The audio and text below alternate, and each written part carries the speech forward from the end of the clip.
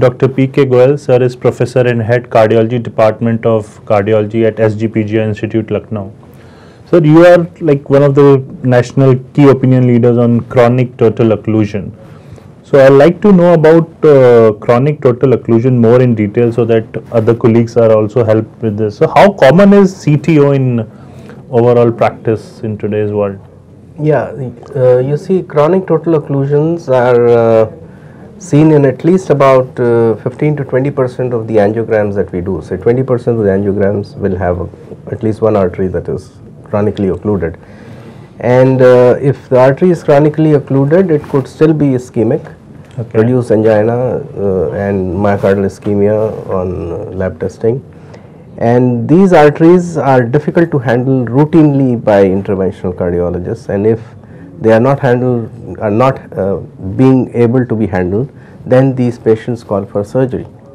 So if you can do chronic total occlusion intervention, then a lot of these patients, at least I would say more than 50% of these patients, would then not need bypass surgery. So that's so what is a different kind of approach we need to have for these kind of patients? CTO interventions need specialized hardwares. Okay. So one is availability of the hardware. Second is a good knowledge and understanding of the hardware. That is where the expertise of the doctor comes. And he needs to understand the images much better, much stronger, because you're looking to micro channels, very small channels that you're looking whether your wire is within the artery or it is just parallel and outside the artery. So you need much finer interpretation of the images. Maybe you need some better imaging technologies like CT is added onto it. So CT can tell us how long is the occlusion, because sometimes on angiogram you can't make that out. How much is the calcium there? So things like that. So these are not run-of-the-mill cases. So this is a specialized area. I would say this is a niche area of interventional cardiology, and you need special expertise to do it. So with this, can we avoid bypass in these patients, or bypass is a must for all of these patients? No, so a lot of these patients, if you can handle by intervention, then you don't need bypass, because the need for bypass is in two sets of patients. One, you say the physician, the interventional cardiologist says this artery cannot be handled, cannot be done. Second is there is so much of diffuse disease that we cannot, even if we open the artery, there is no point, because the distal artery is so badly diseased that blood would not flow. Okay. So those are the worst cases where probably neither bypass nor angioplasty would help. But there are several cases where if it is a total occlusion, where intervention finds it difficult to do.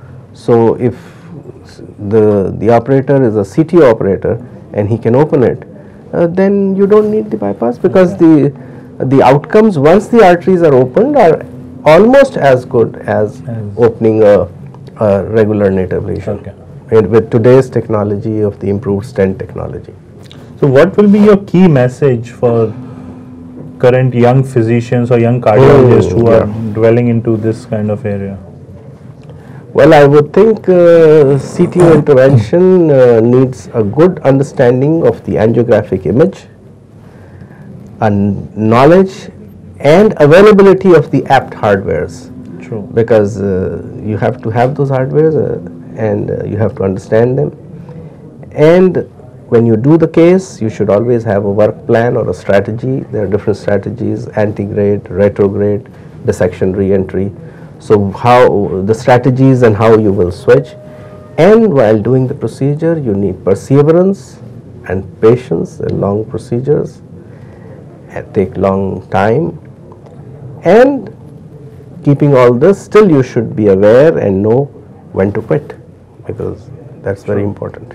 Because that's something very important. You know when to quit, otherwise when not to do. When not to do, correct. You should know your limits. You should know your limits, otherwise you may spoil. Yes.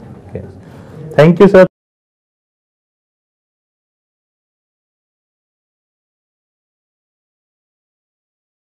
And if the artery is chronically occluded, it could still be ischemic, Okay. reduced angina and myocardial ischemia on lab testing.